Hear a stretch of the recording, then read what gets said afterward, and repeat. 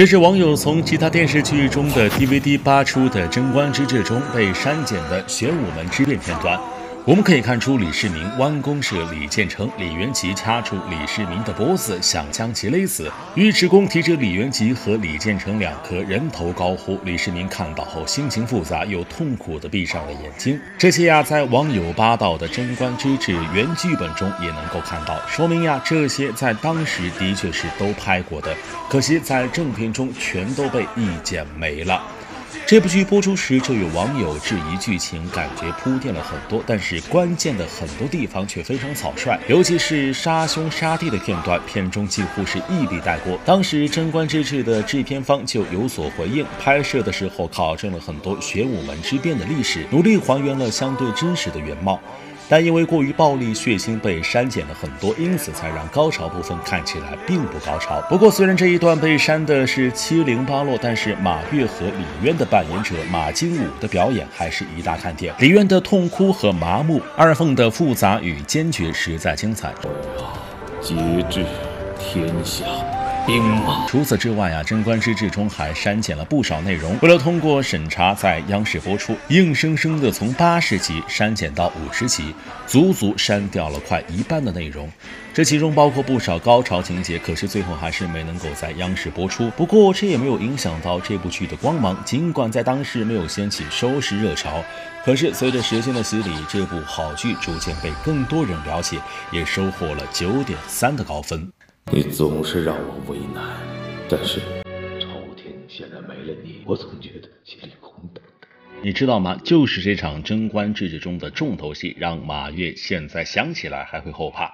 对，你说我没人告诉我，如果告诉我了，你说我紧张成什么样？对，我根本就不可能演好这场。这是在《贞观之治》开拍前，饰演魏征的金世杰问制片人李世民的扮演者是谁，制片人告诉他是马越，没想到金世杰老师一听就不干了，拒演。一个叫马越的，我不认识，我不演。这下给制片人和导演愁坏了，不仅三顾茅庐去宝岛请他，还说让他随便提条件。于是金世杰说，除非像陈道明、陈宝国这样的大咖来演，否则没戏。虽然金世杰是剧组认定的魏征，但马越更是制片人的心头宝，于是就和金世杰商量，先试一场戏，试完再决定谁去拍摄。就是演一场戏，一开始你就看他行不行，你不行，要不你撤了，要不然我们换马越。于是在开拍第一天就有了魏征去世这场重头戏。不过在开拍前，制片人没有告诉马越前因后果，马越在毫不知情的情况下完成了这次考验。这场戏呢，有一个细节，后边最后我是潸然泪下。调过机位来拍金老师的时候，我仍然是潸然泪下。于是就这样一场戏就说服了金世杰。后来在金世杰临近杀青的时候，和马越一起吃饭，还很激动地拖着马越解开了心结，说马越，我喜欢你。他说这7个月我看着你成长。在贞观之治之前，马越从来没有演过古装戏，更别说演一个帝王。因此在出品人韩三平找到他时，他第一反应就是拒绝。我一开始我说韩总，我不行，我演不了，我没有演过古装戏，但是到现在为止，我非常感谢韩总。然后韩三平拿出了办公室厚厚的一大摞碟，对马越说，我对你做过可行性研究，你一定能演好李世民，没有问题。就这样，马越才答应了下来。最后的结果也不负所望，马越将李世民演绎的淋漓尽致，甚至可以说马越之后再无李世民。但就是这么一部经典，为什么收视成绩却平平无奇呢？